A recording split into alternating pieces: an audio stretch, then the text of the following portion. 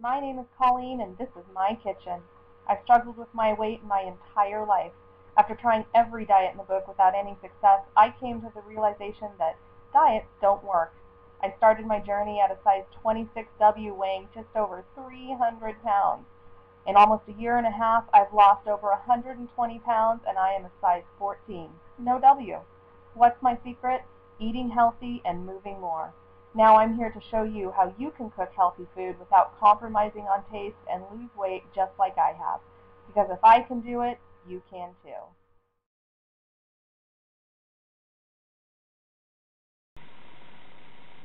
Hello and welcome back to my kitchen. I have a delicious soup for you tonight. I hope you're as excited as I am about it. And it's a roasted sweet potato and rosemary soup.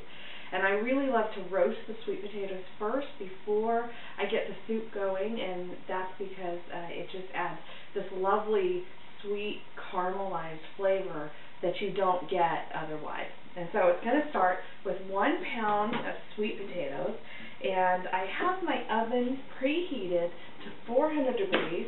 And what I like to do is have these, keep them with the peel on, have them lengthwise, just like that. I'm just putting them on a baking sheet. I have not sprayed the baking sheet.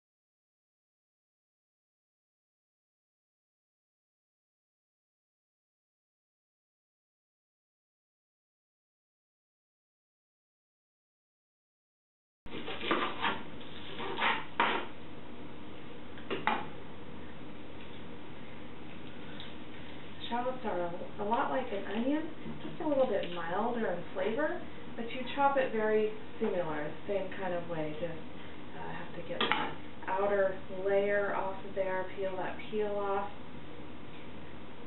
and then chop up the rest of it.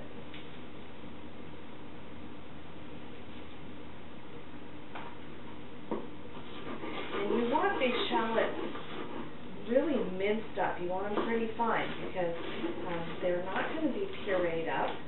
They're going to be whole in the soup. So they're going to add just a little bit of texture, but you certainly don't want them too large in there.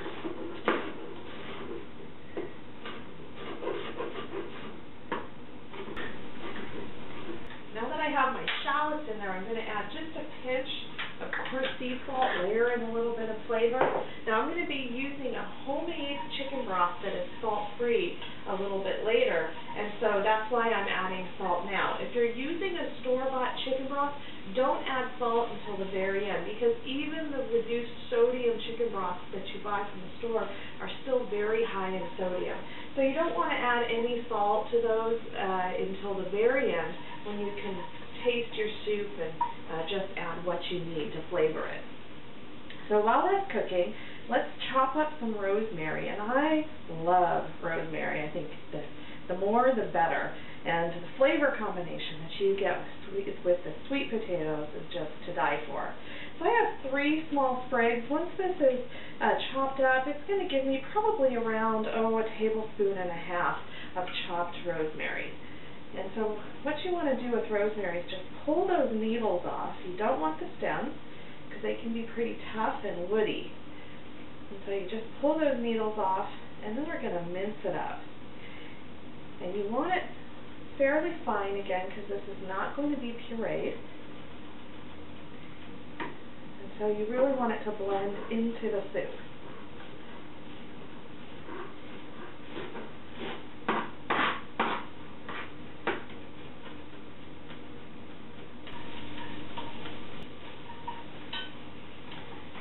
Let's go ahead and add that rosemary that I chopped.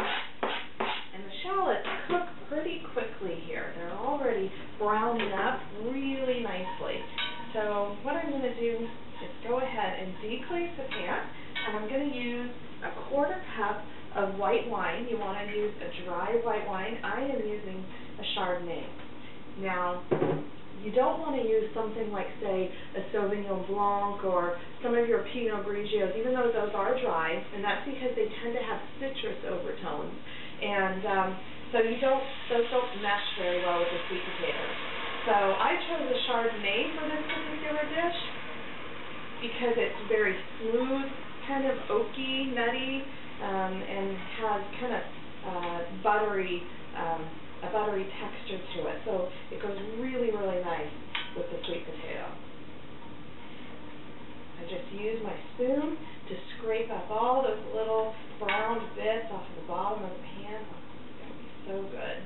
So now what I want to do is go ahead and reduce that to low, and let's get our sweet potatoes prepared to add in there. So I have my food processor here, and I'm going to just take my spoon and get the sweet potato out of those peels right into that food processor. It comes out really, really easily. Just make sure you don't get any pieces of the peel sticking in there.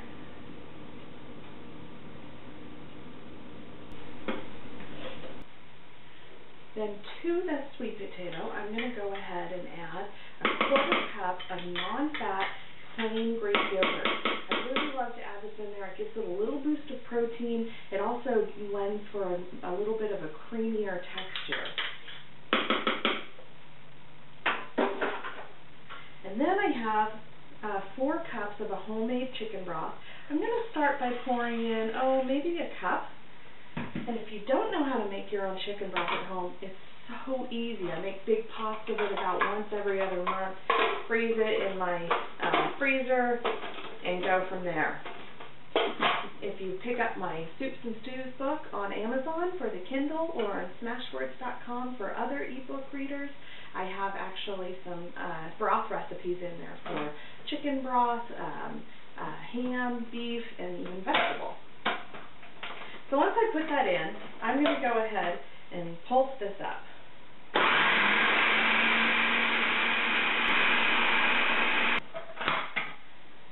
And my soup is a little bit thick in there, so I'm going to add a little bit of broth here as I pulse it.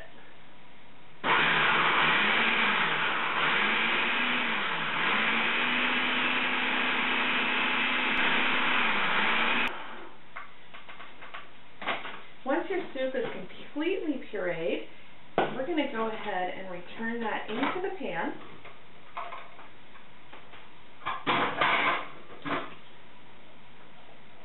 Just like that.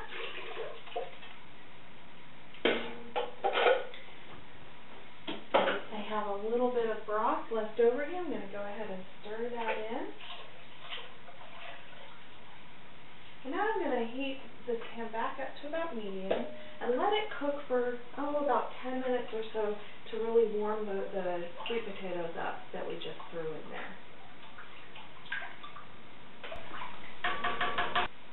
My soup has heated up really, really nicely here. Let's go ahead and turn that off and dish this up.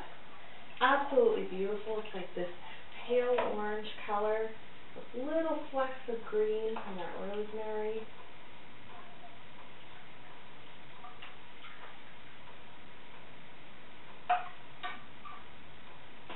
And there we go. How beautiful is that? I'm going to go sit down and enjoy my meal. I hope that you'll give this a try. Let me know what you think, and I will see you next time in my kitchen.